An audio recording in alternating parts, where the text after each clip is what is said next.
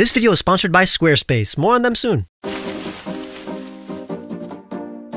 Hey guys, Ron here, and the only thing everybody's thinking nowadays is what Game Freak's next move is, and does it have anything to do with Unova? Are they going to release a Black and White remake, perhaps a sequel that takes place way after Black 2 and White 2, or a Legends Arceus style game in Unova's past? Is the Blueberry Academy the last we'll see of Unova in a long while? I don't know the answer, but I can sure as hell show you guys what a potential remake, sequel, or prequel would look like. After BDSP, people are apprehensive about another remake. We don't want it to be an ultra-faithful recreation with minimal effort. For the sake of this video, when I'm describing a remake, I'm talking about the kind of remake we all want, a completely updated Unova. That's why in this video, I'm going to be talking about how the locations of Unova will translate into proper modern Pokemon games. I mean, we're already on the same page in terms of the kind of lore we want a Unova sequel or prequel to reveal. The original dragon, the Fraternal War, the various ruins and settlements, all of these mysteries have already been speculated on for a decade. So instead, I'm going to describe the kind of package I'd want these stories to be told in.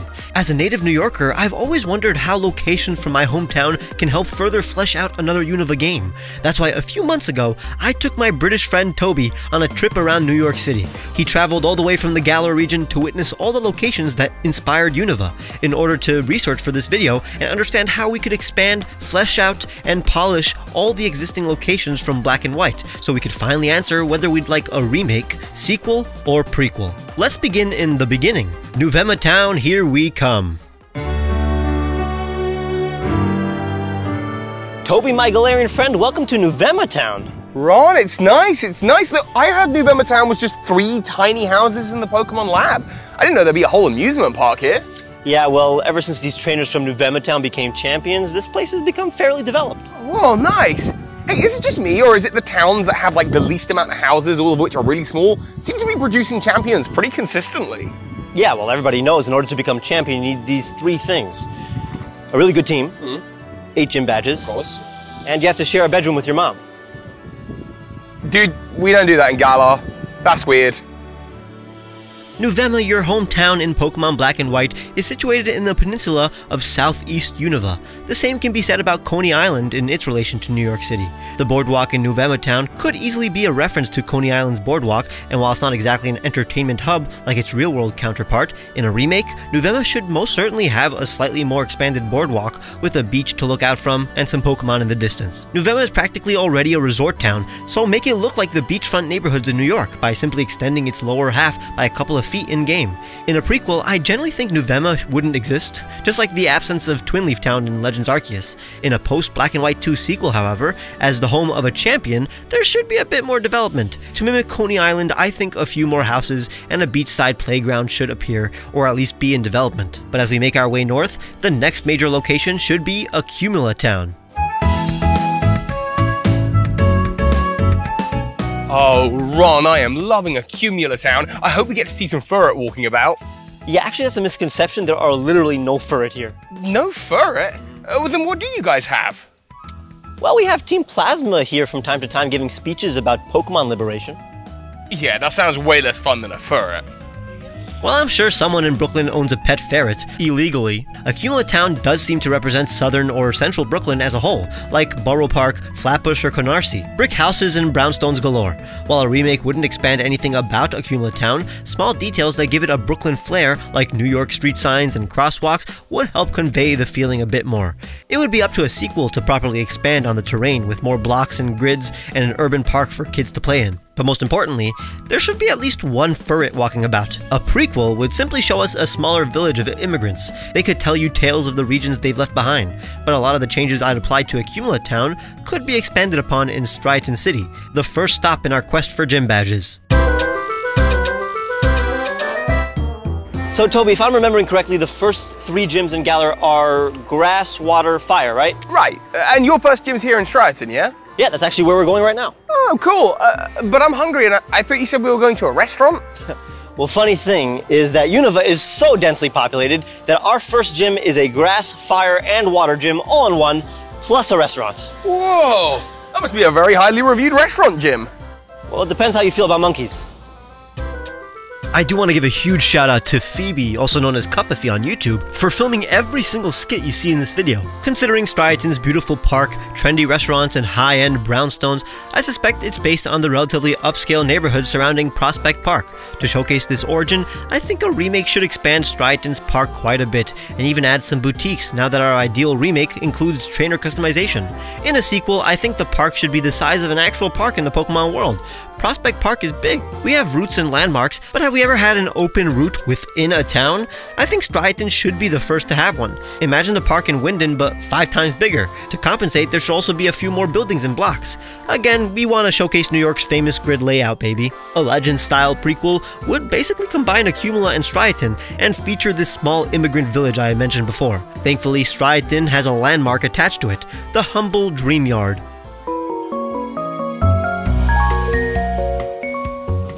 Here we are, Toby, at the Dreamyard. Pretty cool. Dude, you told me we were coming to the place of my dreams. This is just an abandoned building. What makes this the Dreamyard? I mean, if you walk around here, soak up the atmosphere, take in every detail, you'll fall asleep because it's actually kind of boring.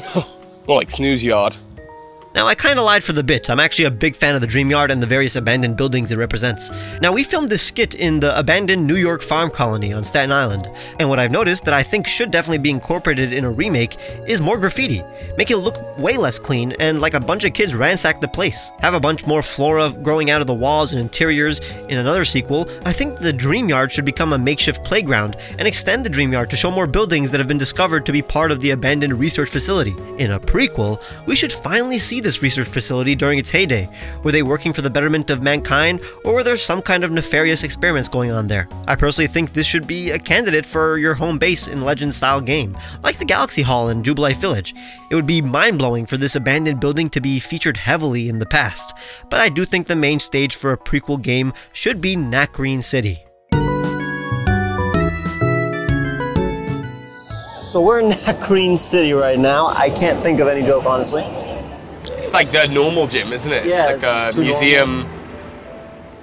A lot of artists here in the warehouses. No, I'm drawing a blank, really. I got nothing. Is there anything funny in Nacrene City? Lenore's kind of hot. I mean, any joke about that? No? I wouldn't make a joke about it. I agree. I wouldn't make a joke. Berg? Does Berg ever... I mean, there are artists here, but does Berg ever... I don't think he's in Nacrene City, no. I used to get told I looked like him. Yeah, definitely. When I had less, He's hot too. If you noticed, Nacrene heavily resembles downtown Brooklyn or Dumbo. When people think of a Unova remake, they're either talking about a Wild West inspiration, a 1920s New York setting, or something even older to facilitate an appearance of the legendary dragon. I personally think it should be a combination of all three.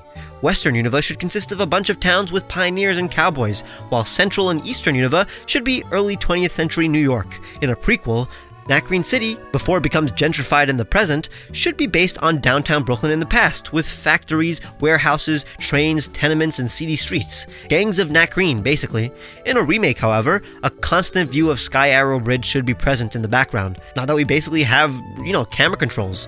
This helps mimic the view you have of the Brooklyn and Manhattan Bridge when walking around Dumbo. Honestly, Nacrene generally did a fantastic job showcasing the former rail lines and architecture of modern Dumbo. From here on out, Unova is beginning to look like New York, so the only real overhaul a remake should have is Lenora's museum, featuring exhibits that reference regions that come after Gen 5, like Alolan artifacts or Paldean crystals. A sequel, though, would simply feature more tourists and boutique, to contrast with the serene Pinwheel Forest. Wow, Pinwheel Forest is so beautiful, but why did we come here again? Well, I heard there was a legendary Pokemon that lived in the forest, but I'm trying to look up the location on Google and I'm getting like no signal, dude. What phone service do you have? Verizon. Alright, see, that's the problem. You should have had Lando T-Mobile. Oh no, I've heard of them. Lots of roaming legendary charges. Oh, you mean roaming charges? Yeah, that's what I said. Real-world Pinwheel Forest can be found in pretty much any of the parks near Dumbo that overlook the Manhattan skyline, but in the prequel, just like how Eterna Forest was referenced in the Heartwoods, we should get a denser forest with a more prominent river that lacks the modern-day bridge. A remake wouldn't change much. At the time, it was the most impressive forest in mainline games with so many levels and ways to get around, both in the interior and exterior near Nacrene City. That's why the sequel will make some more substantial changes, like adding a few soccer fields and courts for Pokemon battles to reference the various public facilities Toby and I visited in Brooklyn Bridge Park. But as we leave the forest, Skyarrow Bridge awaits. Dude, the bridges in Unova are like epic. They're pretty sick. Kinda reminds me of that new Pokemon Archaladon though. What's Archaladon? It's the evolution of Duraludon. You guys have Duraludon. Well, yeah, we have Duraludon, but dude, Duraludon doesn't evolve. I'm from Galar, I know. You probably haven't heard the news from Blueberry Academy. They just discovered Archaladon. No, dude, look, our final gym leader, the 8th gym leader, his ace Pokemon is a Duraludon. If there was an evolution to Duraludon, he'd be using it. Here's a picture of Archaladon. Dude, that's a stapler. Unova was already super ahead of its time for having multiple bridges, each with its own aesthetic, music, and method of interaction. I mean, 10 years later, Galar's bridges were all the same and didn't even have their own music. So it's not like there's much to add to Skyarrow Bridge. In a remake, it'll just be longer, feature more people, considering Brooklyn Bridge is packed, and it'll obviously have a more breathtaking view of Castelia with modern graphics, or at least modern Pokemon graphics. A sequel, however, should definitely add various booths and shops at the base of Skyarrow to emulate the plethora of vendors at the base of Brooklyn Bridge. Obviously, a prequel wouldn't have a Skyarrow Bridge. Perhaps we can see them building the base at the beginning of a prequel and witness its inauguration by the end of the game, connecting Nacrene and Castelia. But before we officially explore Castelia, let's grab a ferry to Liberty Garden. Oh man, I can't believe it. There it is, the Liberty Garden, and we're finally going to get to go all the way from Galar. I tell you what, I have been so excited to see this. It's sick, you're gonna love it. Wait, you have your Liberty Pass, right? Liberty Pass? No, I don't have a Liberty Pass. Where'd you get a Liberty Pass from? From the mystery gift event. Dude, they don't run those anymore. No, I don't have my Liberty Pass. I guess we're gonna go straight to Castelia then. Oh well, I'm sure we're not missing out on anything super rare or crazy mythical in the Liberty Garden itself. Nah, probably not. This is why Liberty Garden shouldn't be a mystery gift event in the remakes. This lighthouse based on the Statue of Liberty has a completely different lore. It's not a gift from Kalos. In the games, it's stated that 200 years ago, an ultra-rich family bought the island. We can definitely make it so the rich family is from Kalos in the prequel. In a remake, however, Liberty Garden will be accessible. In a sequel, that should be the same. I personally think it would be cool to see it in its full glory, looking tall and proportionate, not just a bit taller than us, you know, in the originals. Same thing for all the skyscrapers in Castelia City.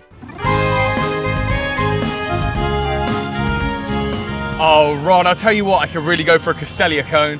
It's just ice cream, man. Simmer down. How can I not be excited? Here we are in Castelia City. I'll tell you what, I can see more people on one street of Castelia than I can in the entirety of Wyndon. That's just the draw distance. The draw what? Never mind, let's go! Jump! I find it crazy that because of the draw distance in modern Pokemon games, which makes people disappear, huge cities like Wyndon look relatively empty, while Castelia on the DS looks bustling. Hopefully we can maintain this in a remake so it looks as busy as Lower Manhattan. A remake should make it look bigger with a couple more alleys, horizontal streets to imitate Manhattan's grid layout, and a few buildings that are not skyscrapers for variety. A sequel, however, should include more buildings that look like iconic New York towers, kinda like how Galar's Battle Tower is clearly the Shard in London. In a prequel, however, it'll be obvious for Castelia to be the main hub, like Jubilite Village in Legends Arceus. Now, Toby and I didn't film any skit in the parts of Manhattan that geographically align with the desert resort, because honestly it resembles Ground Zero in 2007, which is now the World Trade Center and its surrounding memorials. Not only should there be more highways surrounding the resort, but honestly, throughout all of Unova. Why is there an overpass only as you enter Nimbasa? There should be overpasses in every other location in the game. This should extend to another sequel as well. A prequel probably wouldn't go too far back in the past enough to see the ruins before they became, well, ruins. But an explanation to what happened would suffice. Let's finally get our butts to bustling Nimbasa. Run! Where were you, dude? You're not supposed to be running around Nimbasa alone. Don't worry, I wasn't alone. I bumped into this dude with green hair, we shared a weirdly intimate Ferris wheel ride, and then ultimately he told me about his plans for world conquest. That sounds awful, actually. Oh, it was nice. It was good. I mean, at least here in Unova you can actually get on the Ferris wheel, you know? I hate to bash the Galar region again, but yeah, at least you can interact with Unova's attractions, so why not expand upon them in a remake? Nimbasa is inspired by Midtown Manhattan and the lights of Times Square, so I think a couple more billboards and lights should be present to make it equal to Levincia in the Paldea region. There is so much to do. So, what do you want to do? Do you want to participate in a Pokemon musical? Dude, no.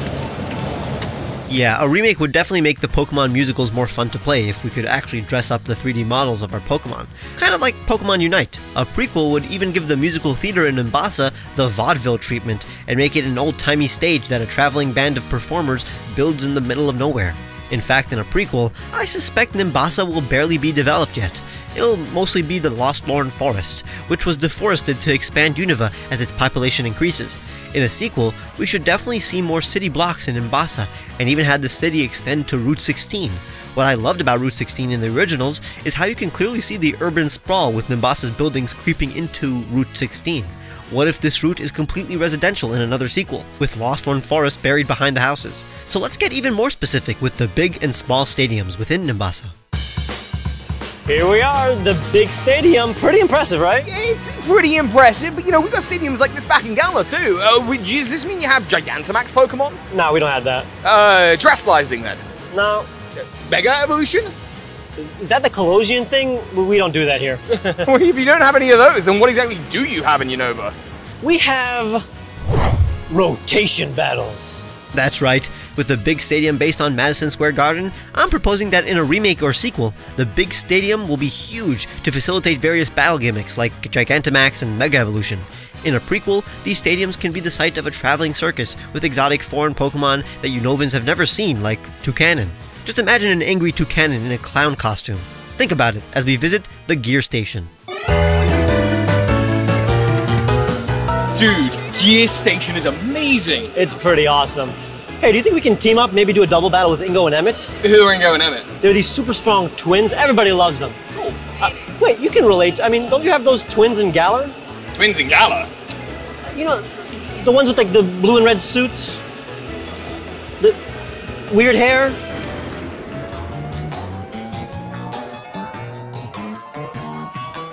I don't know what you're talking about. What time's our train?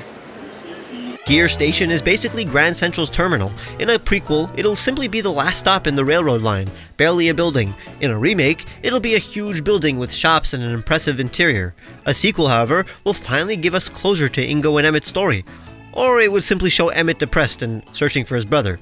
You decide. Before moving on, I do want to acknowledge that Toby and I could not have done this entire trip without today's sponsor, Squarespace. They were the reason I was able to take a much-needed vacation and tour around with my friends. Now that I have so much of New York City documented with awesome footage and pictures, Squarespace is the all-in-one website platform that'll help me share my pictures with you. Whether you're a student, artist, business owner, or art student business owner, securing your very own website is incredibly important for anybody's future. So in order to create a beautiful website, you'll need the tools that Squarespace offers. With its fluid engine, you can start designing with their best-in-class website templates and customize every detail with their easy-to-use drag-and-drop technology. I'm using it right now to swiftly make a web page for my trip, so you guys can see even more of my vacation, without the limitations of social media websites. If you want to do the same, immediately check out Squarespace so you can showcase content of yours by hosting videos, post your entire art portfolio, sell your products, display all your social links, schedule posts, and do way more. I mean, it's literally your own website. And with Squarespace's seamless and clean platform, it'll take you a few minutes to understand how to build your own website. They even have short and simple tutorials online to demonstrate every single feature of theirs. So check out the description and go to squarespace.com/truegreen7 to get 10% off your first purchase of a website or domain. It'll help support this channel a great deal and help you build your future. Make sure to follow me everywhere because soon I will be posting the website I made with Squarespace. Before moving on to the next town, I think the Entralink should get a mention. This big park in the center of Unova is based on the big park in the center of New York. Central Park is one of my favorite locations ever, so what if the Entralink was an actual location? A giant park that you can explore. In a prequel, the Entralink would refer to a big tree in the center of Lostlorn Forest. Now we're venturing away from the New York-inspired locations. DRIFTVEIL is basically Hoboken or Union City, New Jersey, since Virbank is Jersey City. It's all about industry, so I'd love to see a bigger market like the one in Porto Maranada. I wouldn't be surprised if we saw a little pink-haired girl and her super powerful Snubbull running around and asking for a battle, but an added touch would be an extended interior and maze for the cold storage and visible ships sailing in the river, because it's a port town after all. A sequel would simply develop DRIFTVEIL to the point where skyscrapers appear and it begins to vertically rival Castelia. A prequel, though, would be super interesting, since DRIFTVEIL Town could be our introduction to the Wild West in a Legends Kyurem, a bunch of pioneers who headed west to mine for the gems and gold recently found near DRIFTVEIL. It makes so much sense. Heading up to Mistralton, a remake wouldn't change much, but if a town were to receive a new Mauville overhaul, Mistralton could be it, either in a remake or sequel. Mistralton should very much be an entire airport. Just like New Mauville is an entire mall, Mistralton's gym, despite being 100% based on the low-key Teterboro Airport, will become the much larger Newark Liberty International Airport. But visually, I also think Mistralton should clearly be a valley with a view of the surrounding mountains. Unfortunately, Mistralton would without a doubt not exist in a prequel that takes place before planes were invented. Although, to be fair, I imagine a Legends Kyurem to take place after planes were invented, but before commercial passenger flights existed. Celestial Tower would be the same in all realities, and Twist Mountain will simply be a mountain filled with ore, but probably not mined yet in a prequel. I think the original games did a mighty fine job with Twist Mountain, so not so much would need to be added in a remake, other than just making it look more realistic. Basically like Paldea's East Province Area 3. Icirrus City, however, the equivalent to Bergen County, would very much showcase beautiful rolling hills and huge windmills in a remake, sequel, and prequel, where Dutch settlers, or at least the Pokemon equivalent of Dutch settlers, would inhabit their newly established town. I guess this is an appropriate time to talk about weather differences that seasons offer, and how they should be expanded in a revisit of Unova. Now keep in mind, the Moor of Icirrus should not be expanded in the way some of y'all may think. I've heard comments say that they wanted the Moor of Icirrus to be less barren, but I truly think it's supposed to be the most wild and least urban location in all of Unova. After all, this is the site of the forest fire that killed Keldio's family. Maybe we'll see the Swords of Justice's heroics in a Legends Kyurem. Icirrus and the Moor of Icirrus changed the most drastically during the seasons, and I think the seasons should simply present even more extreme changes throughout this part of Unova and frankly the entire region. More crevices, streets, and elevated platforms around the map should be blocked or accessed based on the season. Dragon Spiral Tower should get the Snow Point Temple treatment, where it's fully realized as a giant dungeon. It already is fairly intricate in Gen 5, but it should be physically huge in an open-world 3D prequel or even remake. Of course, any story events have to be more epic with pre-rendered cutscenes. We all know we want to see the original dragon here.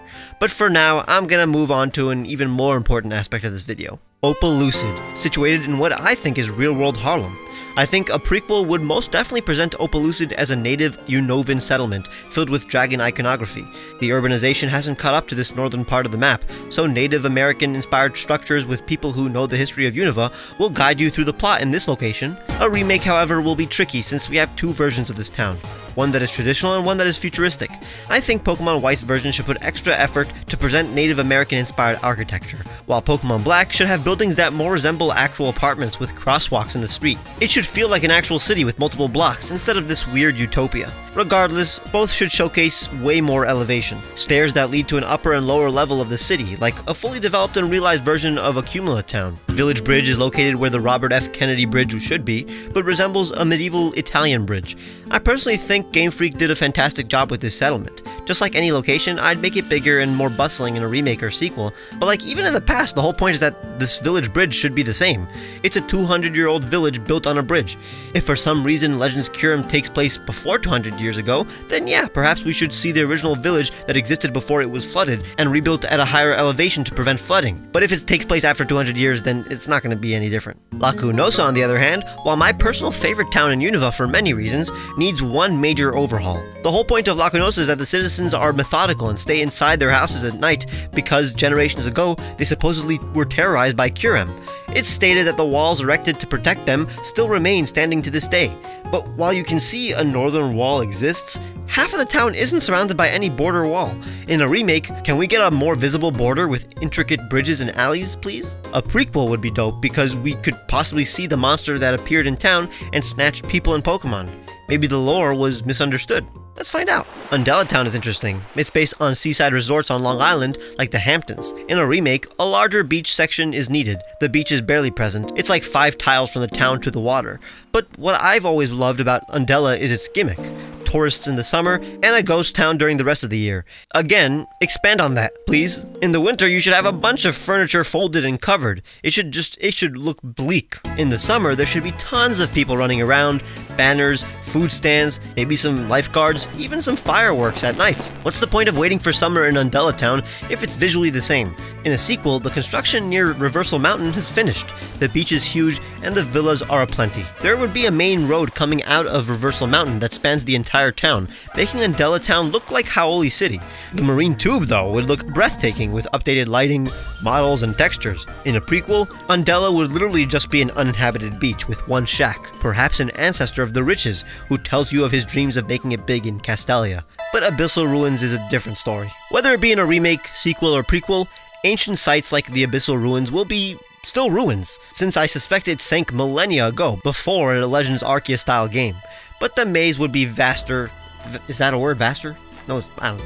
The rooms you can enter are doubled, there would be plenty of puzzles, whether HM based or not, and most importantly, it wouldn't look like it sunk yesterday. A majority of it would have eroded. There would be coral reefs and plenty of Pokemon that made the Abyssal Ruins their home.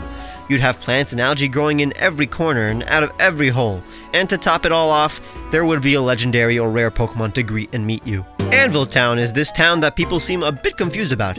It's the last stop in Unova's Anville line and features various train cars on a turntable and traders on the weekend. Anville is basically upstate New York. Every New Yorker has a different idea of where upstate New York begins. Some say it's here and others here. Regardless, I'd place Anville at the closest an upstate town can be without being too far that a person from New York City wouldn't regularly visit. To me, that's Binghamton, New York. This college town could give us a bit more inspiration. In a remake, an actual farmer's market with tons of rare items on different days should be present. In a sequel, I think it would be a college town. We've seen plenty of preschools, daycares, elementary Pokemon schools, and high schools, but never have we seen a university where adults can go learn. Technically, adults can enroll in UVA and Naranja Academy, but like, I'm talking about a real-world college. Like, what if there was a place that didn't constantly think about Pokemon? A place to learn about, engineering and biology or art. Sure, there will be Pokemon roaming around, since it's expected for a few students to be trainers, but it's not the focus. This casual kind of life in the Pokemon world would be amazing to finally see, and would make sense to be in such a remote location. In a Legends game, this place can't be reached. Ain't no train. I mean, trains obviously exist, but just one doesn't go to this place. But before heading on to Black and White 2 territory, there is one final location nobody ever talks about, and I think needs some attention. Route 18. If you surf west of Route 1, past Route 17 and the P2 lab, you land on the Isle of Route 18. I think this would be the perfect opportunity for some Staten Island representation. I mean, it's literally in the same location it would be. In a remake, I think this location should simply be 10 times bigger and act like a remote wild area. If we're allowed to make drastic changes in a remake, then yeah, make it an actual town with at least 3 more houses. That would be lovely. Imagine a large bridge between Route 18 and Route 1 existed to parallel the Verrazano Bridge. I'd even take a ferry if that's too much to ask for. This would obviously all apply to a sequel as well, but unfortunately in a prequel, it would literally just be a deserted island with strong Pokemon. Now to some of the locations Black and White 2 introduced to us. Of course, we're gonna drop by Aspertia City first. It's Elizabeth, New Jersey, but while the architecture is somewhat accurate, the view isn't. In fact, they just opened up a section of a park in Staten Island with a watchtower that perfectly mimics the lookout and view Aspertia City is known for. Now, I personally don't think any of the following places need to be featured in a remake, and if they were, they wouldn't really change considering time hasn't passed since we last saw them, and going 2 years behind in time wouldn't be exciting. If this was a sequel, however, I think Aspertia will finally look like an actual city with a large gym, perhaps with Charon as the final gym leader. If it were more Elizabeth-like, a highway would be adjacent. I also don't think this place would be represented in a Legends game. Flocessy, with its Newark inspiration, would be a remote town settled by Galarians straight from Balinlee. I think a village with a nod to Puritans that first settled Newark would make total sense right here. Pledge Grove above it would definitely be where the Swords of Justice train. But how would the city lights of Virbank fare in our made-up scenarios? Okay, Toby, we had an amazing time in Castelia City. It's finally time for Virbank City. You ready for Roxy's show? She's an amazing lyricist. You're gonna love her. What, with amazing lyrics such as Pokemon Pokemon? Okay, as if Galar has better music than Unova. We've got Spikemuth. We have Piers of Team Meow. Okay, what are some of his lyrics? You know, I actually couldn't say. There's no voice acting. Then why in the world would I go to Spikemuth? Yeah, it's nice if you like straight lines. Okay, let's go to Roxy's show. Yeah. Light and music are a huge part of Virbank, and while I don't think we'd visit it in a remake, I think we should be able to see its glory in the distance. In a sequel, I think we should be able to see the Castelia skyline as we travel across Virbank, just as you can see a fantastic view of Manhattan when you're at the shores of Jersey City. Obviously, in a prequel, there won't be any neon lights, maybe as a neat juxtaposition, instead of how in modern times Virbank is a shadier counterpart to Castelia. How about in olden times, Virbank was a model, clean town, while Castelia was as grimy and dirty as 1920s New York. Lentimas is a great way to incorporate Pueblo Native Americans into our Legends Kyurem. That way we end up with 2 native Unovan settlements in the past. But this one cooperates with the rest of Unova, a bit more than the tribe in Opelucid. The strange house in Black and White 2 is simply a regular house in the past with a family and their Abra. Maybe a tragedy will unfold during the game's plot, although the entire family and their Pokemon dying may be a bit too harsh. But how about we cheer up with sunny Humilau City? Toby, do you know where we are? We are in Humilau City, home to the 8th gym leader, Marlin. Marlin? Here? You're confused. Opelucid City is where the 8th Pokemon gym is, and that's Icirrus' gym. No, Drayden is the Opelucid City gym leader. Iris is the champion. Nope, you're confused again. Alder is the champion. Oh wait, is it N? Yeah, the Unova League still has to straighten that out. Humilau is confusing in multiple ways, but in terms of this video, there is no place in New York we can use to flesh out this settlement. There are many boardwalk towns on Long Island, but Humilau already did a pretty fine job of setting the atmosphere in the original, and I think a sequel would pretty much just have better graphics and a 3D camera. Considering these Polynesian huts are relatively primitive, at least in the exterior, Humilau could literally look the same if it existed in Legends Kyurem. The modern buildings on the island simply wouldn't exist, and 100% would be replaced with a dense island forest in the past. In fact, in a Legends-style game, a bunch more dungeons and landmarks I haven't mentioned would simply be the same, albeit in a fully fleshed out home console world. I see no reason for Chargestone Cave, Giant Chasm, Abundant Shrine, and more to be different in the past or future. So after traveling through Unova, the question of which format of game I would personally prefer is still tough to answer. Considering Black and White 2 already exists, a Unova sequel isn't the most necessary. A Black and White remake, if it was made properly to fit in with the style of Generation 9 or even 10, with updated locations, characters, designs, and lore, would give us enough polish to make a sequel even more unnecessary. A sequel would need to showcase every single location that was built up over Generation 5, while a remake would only need to feature Black and White locations, and give Game Freak way more time to cook. Plus, Unova's plot is mostly wrapped up. There's not much left to say, so a Black and White 3 isn't as valuable. A Legends game would show us the least amount of locations, but would change the most and give us a completely different take on Unova. It would satisfy much of our lore-related questions and give us a feel for Unova's layout in 3D. So if Game Freak refuses to remake a polished and fully realized Black and White game in modern times, I would without a doubt prefer Legends Kyurem to give us an entirely new set of content. But what do you think? Let me know in the comments and like the video if you enjoyed. Subscribe if you want to see more, and perhaps if you like thinking about Pokemon's future, check out a bunch of my art-based content where I design Pokemon that Game Freak could end up emulating coincidentally.